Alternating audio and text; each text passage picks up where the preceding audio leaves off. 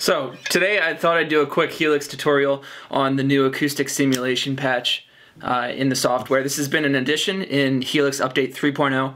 By the way, 3.01 came out, which was just a patch of a few small bugs from 3.0. So if you don't have that yet, I definitely recommend upgrading to that one. It'll make your Helix unit a little bit more stable. In this video, I'm going to go through a couple recommended settings for getting the best sound out of the Acoustic Simulator patch. I also want to talk about different playing techniques, how we can actually change our hands to work with this thing. That's how you're going to get the best sound out of it, quite honestly. And then also I'm going to do a comparison with this patch against an older acoustic simulation patch that I had done. You'll see it on the screen now.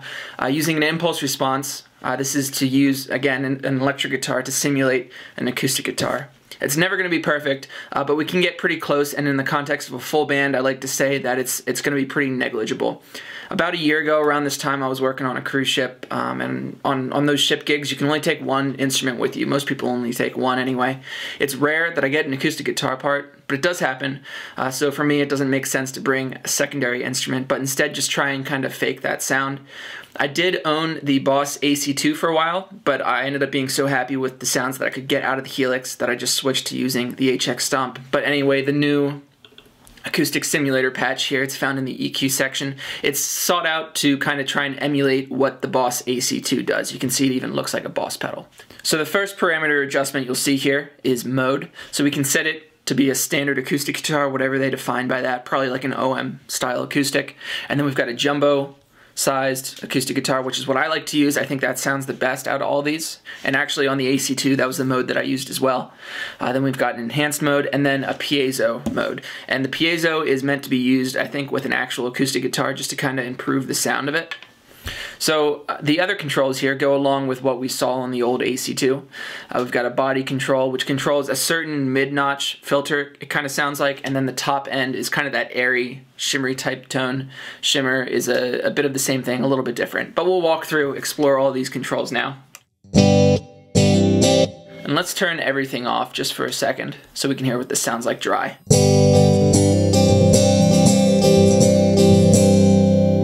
That's the piezo mode. Here's jumbo. Standard.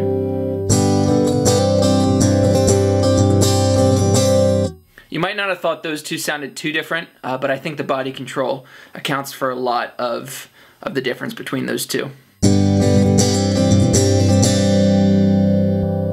So let's play with the body control a little bit right now.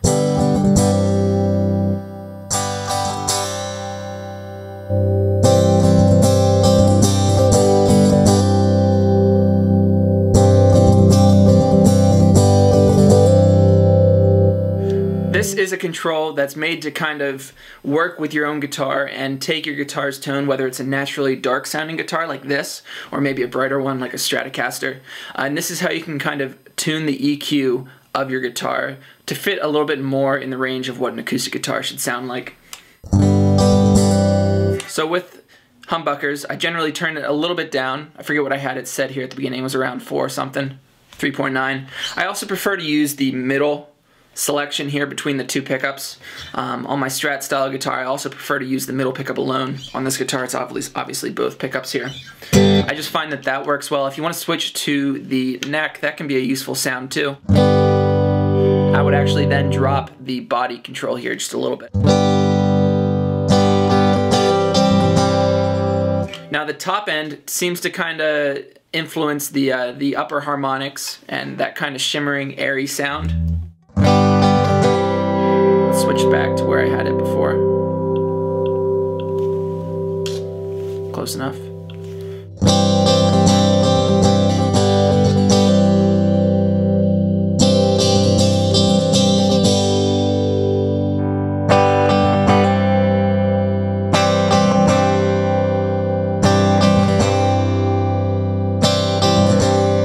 This can get out of hand pretty easily, so you want it to be bright enough that it fulfills the role of an acoustic guitar, but not overly bright that it sounds unnatural, I think.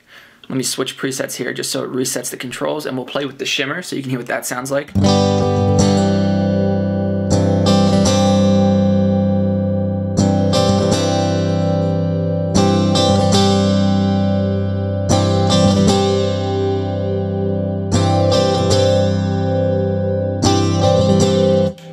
sounds like it introduces a little bit of a chorusing effect. That's cool. I had actually built this in on this preset previously. So let's go through and look at some of the other controls now. I've set an EQ block up here just to kind of do some further manipulating. And there's all the settings for that. I did use a high cut here to tame some of the top end. So something I like to do with amp designing as well is I'll turn up one of the controls. Like if I want to get a more full sound, you can really crank the bass control and then correct for it later in the cab blocks. So you can pull up the low cut filter in the cabinet, and that'll kind of make sure that it's not too bass heavy, that it's not, you know, really muddying up the mix too much. You're still getting plenty of full, nice bass tone because you've cranked the bass control in the preamp section of the amp. But then since you've cut the bass kind of frequency response a little bit in the cabinet, now we've created a sound that is still usable. So this is a bit of what I've done with the EQ. I've cranked the top end to get a desirable tone, and then I've cut it back just a little bit with the high cut. Something else I added was just a little bit of compression, and you'll see the gain control here on foot switch 3. This is going to let us know what the overall output volume is. So I've set this up two ways. I usually like to set up foot switch 3 in all my presets as a level control, whether that can be a solo boost, or in this case it'll switch between whether you're really digging in or cutting back. So as the preset comes, when you pull this up, it'll be set up to compensate and add a little bit more gain to make up for the fact that you're playing a lighter, more sensitive part, maybe something that's finger picked.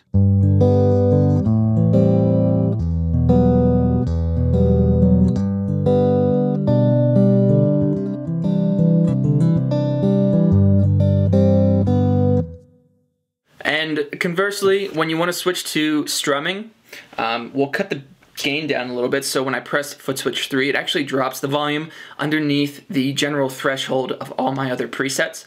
And this is purposely to force you to dig in with your right hand, because if you look at the general envelope of an acoustic guitar versus an electric guitar, electric guitar has not such a sharp attack, but rather a very smooth sustain to it, where an acoustic guitar has a huge attack, it decays quickly, sustains a little bit, but not as long as an electric guitar would.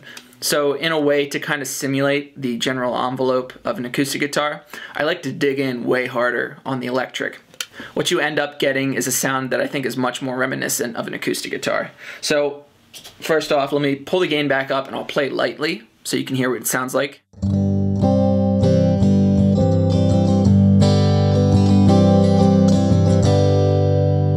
Now I'm going to cut the volume and dig in more with my right hand.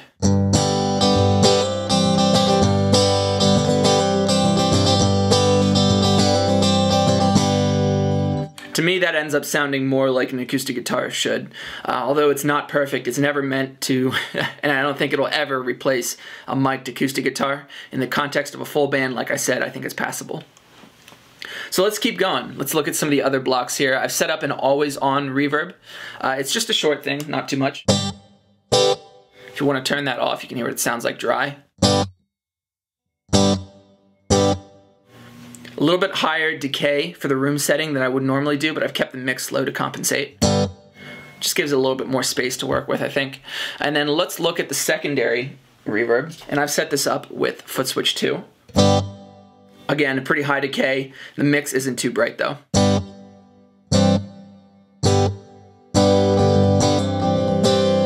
This will be great. Let's turn it on for some finger picking work.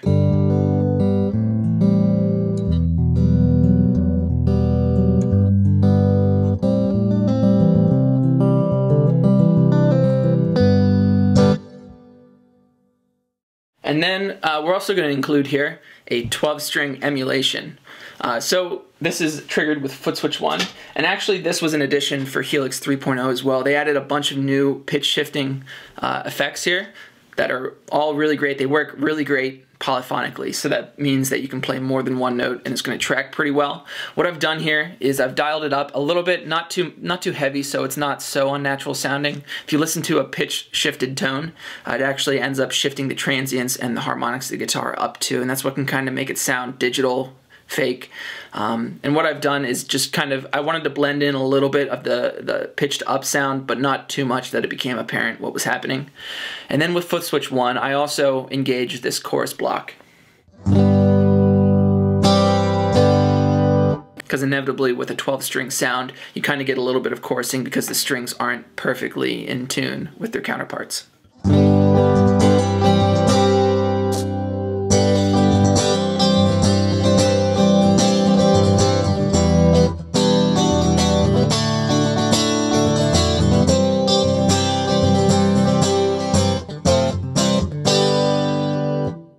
So yeah, that's the preset basically. Let's take a second and compare this patch against my old one. So this is what I was using about a year ago when I was working on the ship. And man, I tried, this took me hours to come up with something that was usable.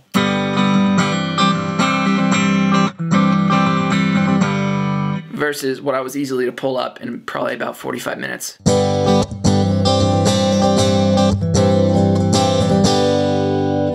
The old one.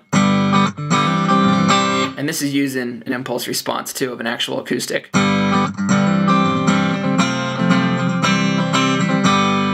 Versus the new patch.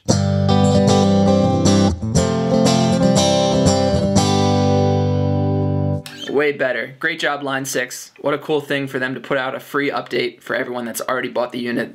Line 6 has already gotten their money, but they just keep putting out great updates for this thing. So yeah, there it is. I really don't have any use for an Acoustic Simulator patch right now. Though if I end up going on a gig and there's only 1 or 2 songs that I need an acoustic tone for, this will be a great thing for it. Obviously the ship gigs aren't coming back anytime soon. I think that industry is decimated.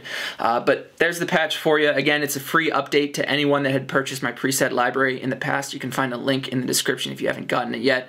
What you'll get is a link to a Google Drive folder, and that's my way of keeping you updated anytime I make new presets. You can also check out the free Line 6 Helix preset playlist. It's a playlist of all my Helix tutorials that include free presets. That's in the description. If you enjoyed this one but you don't want to purchase anything, the settings are all on the screen here, and you're welcome to create it for yourself at home on your own device. I also have some free presets on my website. So anyway, thanks for watching. Thanks for tuning in again. If you enjoyed this video, leave me a comment. Feel free to ask any questions. I'm usually pretty good at getting back to you. Subscribe to the channel and stay tuned for more stuff from me and the Line 6 Helix. Thanks.